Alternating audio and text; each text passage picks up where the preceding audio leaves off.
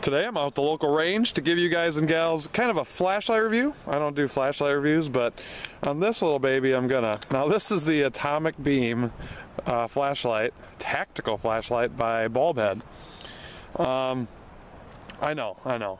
There's probably better flashlights out there, but I'm a maintenance guy and I've been actually using this flashlight for quite a while now, and man, it is rugged and it works really good. So I'm just going to give you some quick specs on it, and then we'll wait till it gets darker and I'll show you the beam and all that good stuff.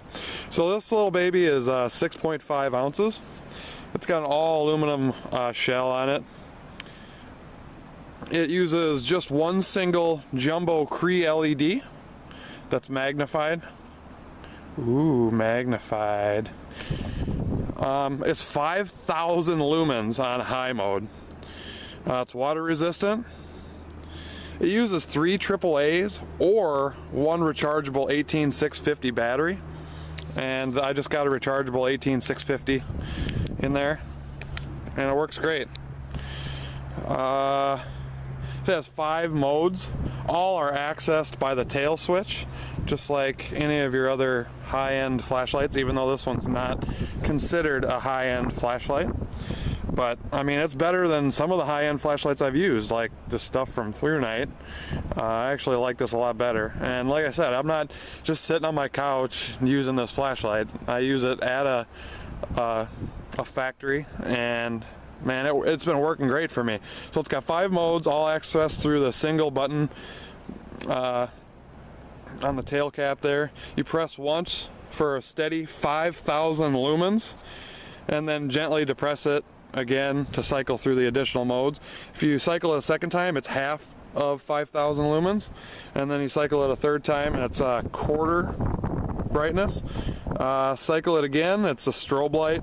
Cycle it again, and that's Morse code continuous.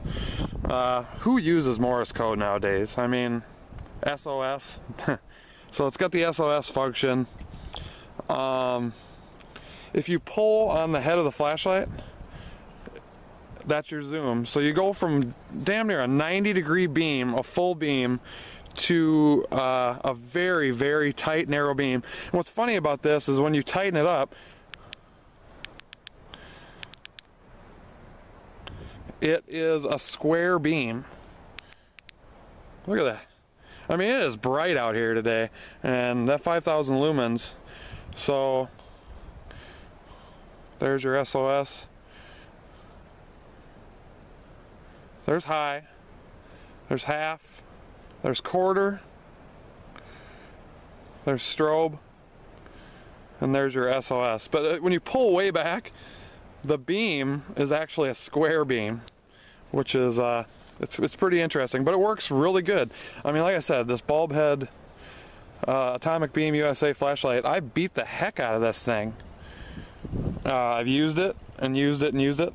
Sorry about the wind noise, it's kind of windy out here today, but I wanted to get this. So all it is one big Cree LED bulb, and then when you pull it out, it zooms that one Cree. So you have a big spot, and then you pull it, and it goes to a very tight beam. Now I'm going to let it get a little bit darker, and then I'll demonstrate this beam for you out at the range. Alright, here we are. It's dark, got the Atomic Beam out. This is the wide beam. I usually say you get what you pay for, but in this case it's a $20 flashlight, and man, I just love this thing. So this is the wide beam. We're at the range, and so zoom that in. There's a zombie target. I know my cameras aren't all that good in the dark, so you just have to trust me. That's I don't know, 15 yards. And right there is the 25-yard berm. And there is the 50. And like I said, it's got a weird square beam. So there's your square beam. There's the 50-yard. There's my steel target out there. Down there is 100.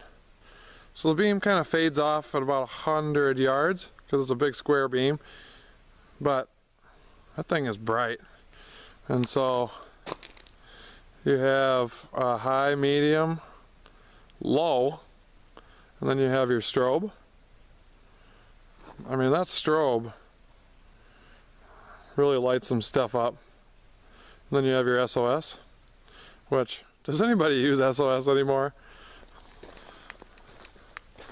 I'll put it back on high beam.